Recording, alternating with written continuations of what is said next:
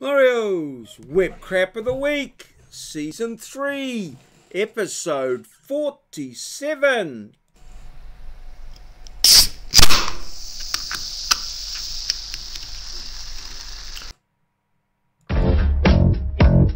a Web Crap of the Week. It's a Web Crap of the Week. Hello, welcome. Web Crap of the Week, where we bring you the best crap on the net that we've collected over the week and put it together in a package for you to sit back and relax and just, enjoy the crap. Let it wash over you as you end your week or start your weekend or whatever it is you want to do. So let's get on. But first, a word from our sponsor. And our sponsor this week is Jimmy Nail. I've always liked Jimmy Nail from Alventazane Pet. And, it's lots of other bits and pieces around the thing. Jimmy Nail says it how it is. So thanks, Jimmy. And, we appreciate your sponsorship and telling all your fans to like and subscribe to Maurieo. It's working well. So let's see now as we have a look at this week's thumbnail. And I think you might have just gone a little bit too far there, I suspect. Just a little bit on the low side. Perhaps a tad inappropriate. But, perhaps you could sort the problem out next time. Just one less or two less cuts, and you should be onto it there. So and thanks Walmart for providing the backdrop. Okay, now this here, the infantry entrance exam. The infantry are known for their lack of just straight follow the leader type stuff. So this is what all you need for the entrance exam, apparently. Using the crayon provided, join the two dots below. You have until the big hand reaches the 6 to complete the task.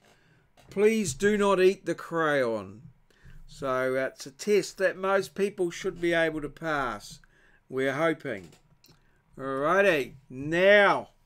Yes, always have a little zip tie handy so that if you find someone that's, a little bit inconsiderate, you could try this little trick here. Zip tie the shopping cart to the passenger's door and watch the fun. Would be quite a little bit of interesting play going on there. Now, I might as well stay and have one more. Wife's going to chew my head off when I get home anyway. Poor old praying mantis. Yes. All right. Cleavage is like the sun. If you wear dark glasses, you can look at it longer without the risk of injury. Yes. Be very careful. And this from, pre-cracked eggs. Can you believe it? I don't know whether it's could be fake news really, but pre-cracked eggs. Ready to order, sir? My wife's just popped to the toilet. Any idea what she's having? Well, it's been 10 minutes, so probably a shit. Wouldn't you just... I bet waitresses just avoid that scenario. You'd just be waiting for someone to fall into the trap. Now, we've had big problems over here with Bunnings and their sausage sizzle, where they've been suggesting that people should place the onions underneath the sausage so it doesn't fall out from the bit of bread onto the ground and cause health and safety problems with people slipping on the onion. But I think the perfect solution is demonstrated here. Put the onion rings around the sausage. I think that'd work. Yes, I must forward that to the Bunnings executive. Not all Australian animals will kill you. Don't get me wrong, he wants to, he just can't. Getting quite a little bit of Australian stuff through here. Notice, post no flyers. The building is currently a construction site. All flyers and postings not related to construction activities will be removed daily. Post no flyers. And he's got there the kiwi, the ostrich, emu, and penguin. All no flyers. Very clever. There's some clever buggers out there. Ever wondered what's at the bottom of those Roman columns? Don't look too carefully at this, but this guy's doing some sort of brown eye or something like that, I thought, but on closer inspection it's probably not fit, not safe for work. Anyway, don't look too hard at that one. In last week's issue of Community Life, a picture caption listed some unusual gourmet dishes that were enjoyed at a Westwood Library party for students enrolled in a tutorial program for conversational English. Wow. Mai Tai Fin is one of the students in the program and was in the centre of the photograph. We incorrectly listed her name as one of the items on the menu. Community Life regrets the error. Yes, oh dear. You got to be so careful with people's names. Now, this one here, I've never known this before, but someone drew this to the attention of some of the readers in a particular vlog and a blog. And yeah, I thought, oh, that's quite clever. And then someone else in the comments below came up with this, with the dog and the cat. And these are things that now, when you see them, you can't unsee them. Every time I look at Australia, oh, there's the dog, the cat.